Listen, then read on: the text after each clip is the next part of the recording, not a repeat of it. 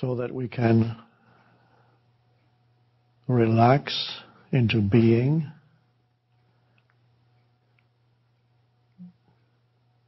Let's go of the idea that we are doing meditation here. So let's get rid of the idea of doing anything right now. Become comfortable with being.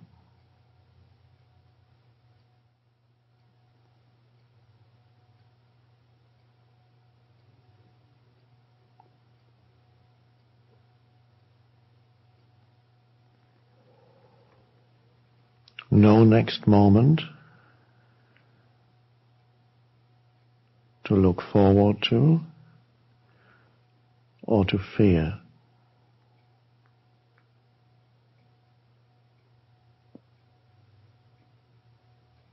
No past moment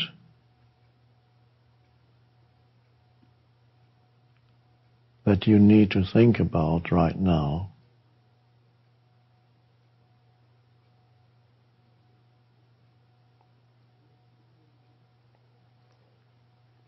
So the now is enough for being.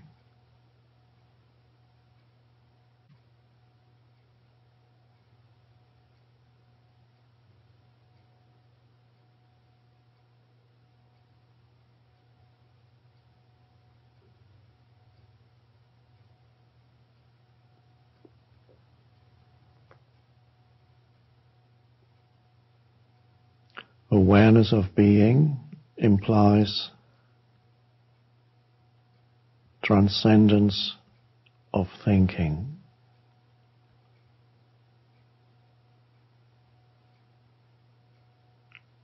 Compulsive thinking.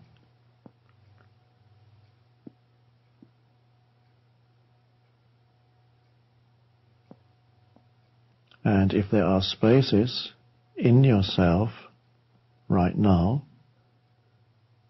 where you're not thinking, then it's working for you. And you're not doing anything.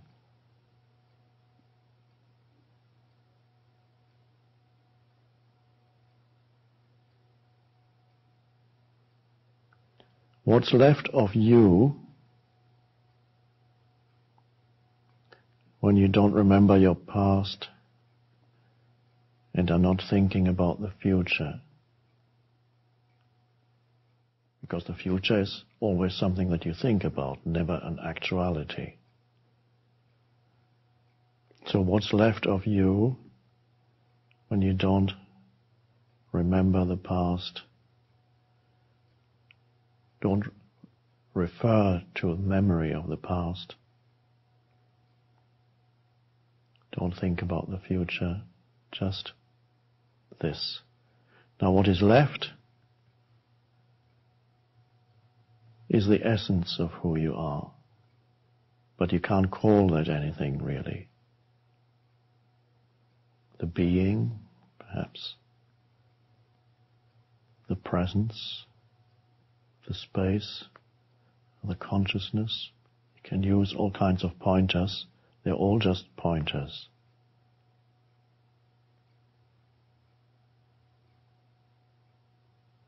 The light of consciousness.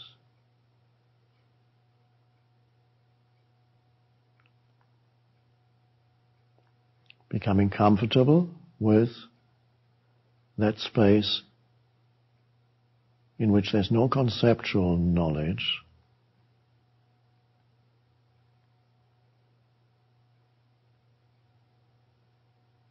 just a presence, formless presence. Can't name it. The moment you name it, you give it form. It is who you are, beyond form.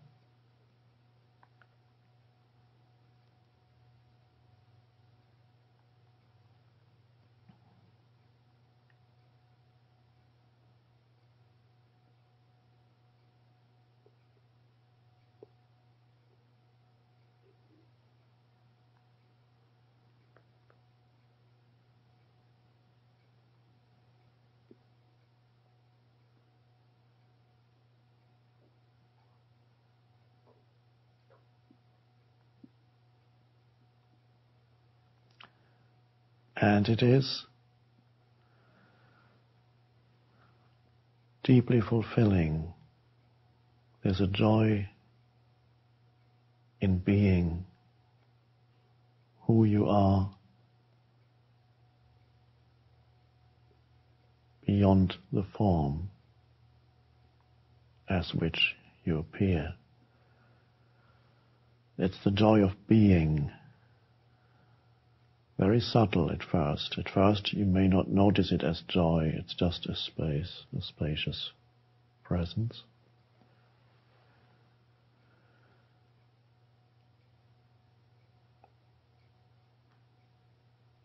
It is being, in India called Sat.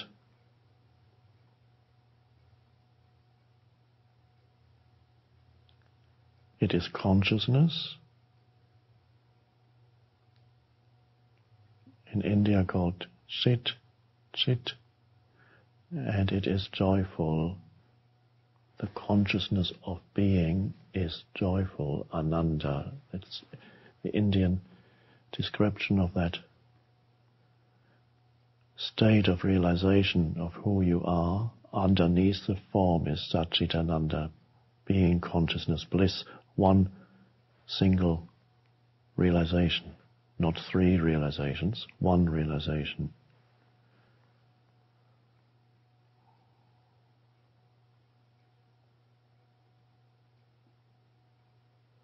And then in the truest sense of the word, you are enjoying yourself. Not in the superficial sense when people say, go and enjoy yourself.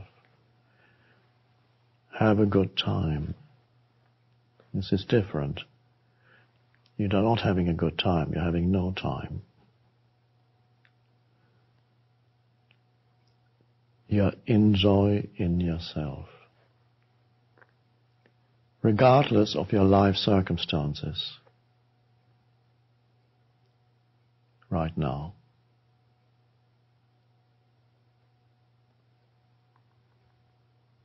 It's not your life situation, it has nothing to do with it.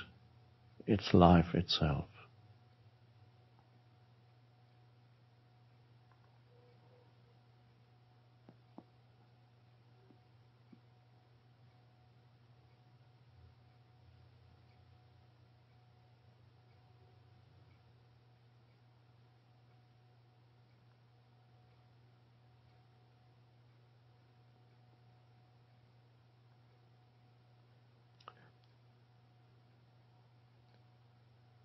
Something that may prevent you from dwelling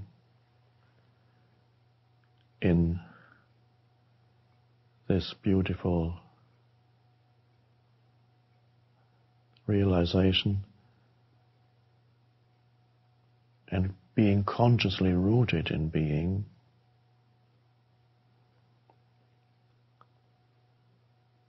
is the compulsion to think, even when it's not needed at all.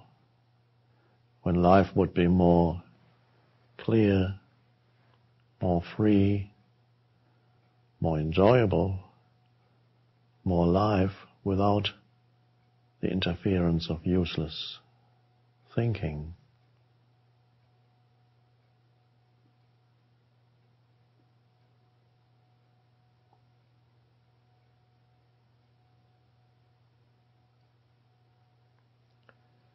Now, in this world, in our culture, very few people as yet know about the possibility of not having to think all the time.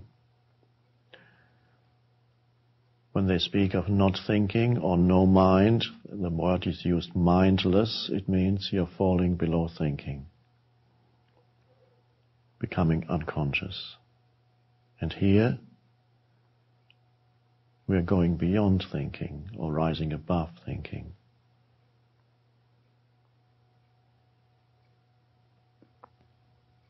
A few thousand people in different parts of the planet at this moment transcending compulsive thinking. in a few thousand human beings at this moment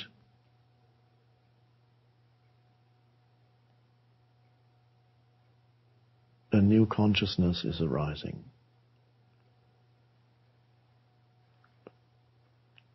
Transcendence of thinking, presence, which is awareness of being, awareness of awareness, self-realization. And it's happening at this moment. Nothing to do really with the person, the different persons that are here on the planet, or this person, or that person. The person has made room for this to arise. The person has become transparent. The person being complete identification with thinking. An illusory identity, a form identity, short-lived form identity, me, the person. My personal past and my personal future, it's me. I have to think about that.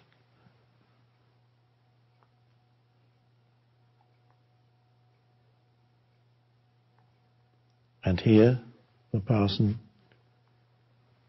subsides, loses its density because spaces are rising in between thoughts. In that space, the person is transcended, and something else flows through this form. The form becomes an opening for that. A little analogy.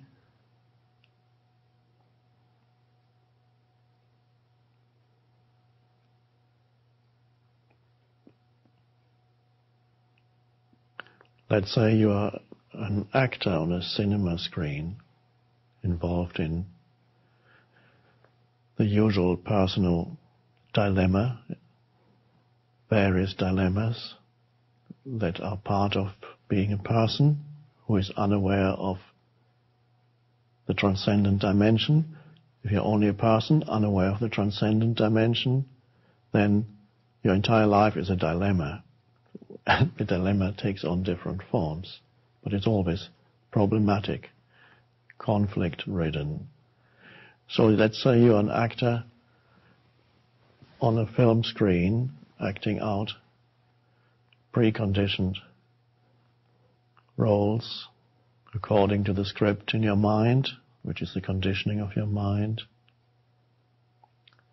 Of course, the only reality an actor or any figure or anything that happens on a cinema screen is the light that is shining through the film in the camera. And what is perceived as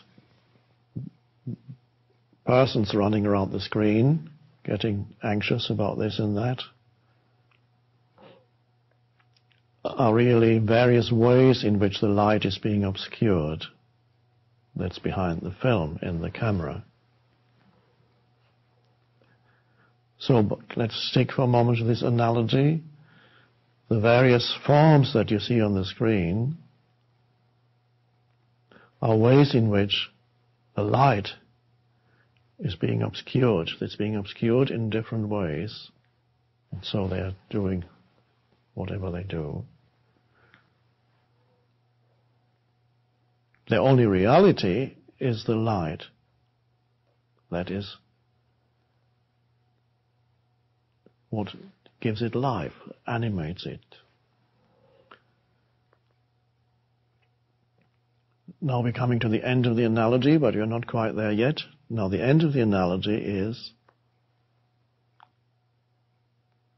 say, one or several of the figures on the screen are becoming aware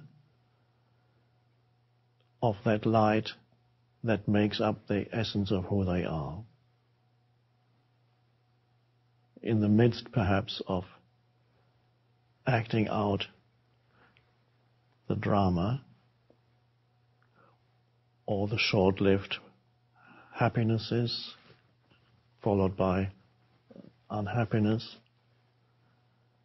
in the midst of all that, they're becoming aware that in essence they are that light. And the awareness is not a thought, it's a realization. And the very this realization comes because there's a moment of not thought, when the script, the learned script, the conditioning of their mind for a moment has parted, and spacious awareness is there, which is the light. And suddenly they're no longer totally identified with the role they're playing. They're in touch with something that transcends the limitations of their role and their person.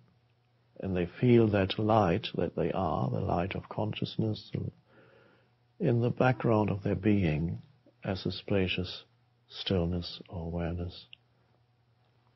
And then they go about doing what they do. Perhaps for a while nothing much changes, the conditioned script still being acted out, but then they notice little changes happening. Even the script is changing, because space is there in between the lines. And then the next line, suddenly there's something new in it. Suddenly they say something that they themselves didn't know before, something new, fresh, alive. It doesn't conform to the script, the conditioning of their mind. And then perhaps where before they would have reacted to another character in the usual pre-conditioned way, suddenly instead of the reaction, there's a space, a non-reaction, and something totally different happens. So as they're becoming aware of their essential nature, even the way in which they deal with the world of form, in the way in which they are here as persons, changes. It's the end of our cinema analogy. So this is very much what's happening here.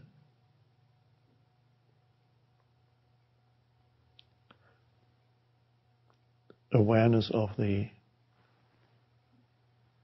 transcendent dimension. Without that, it's a little bit pointless to go on with just the limited, conditioned actor or actress. Just again, same thing being acted out, the same reactions, the same opinions and viewpoints and identification with mental positions and me and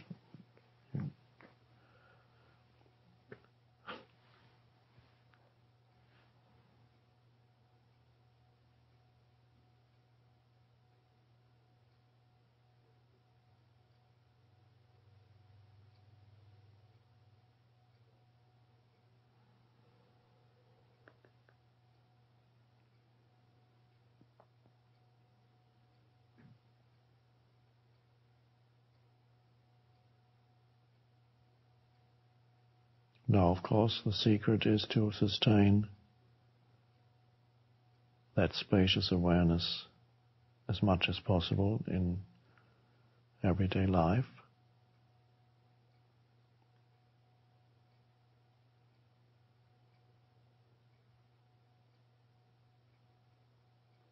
Which means, even when you do things, here we are not doing anything, we are just going into being. Now, what happens when you start doing again? Doing includes thinking. That's the primordial doing.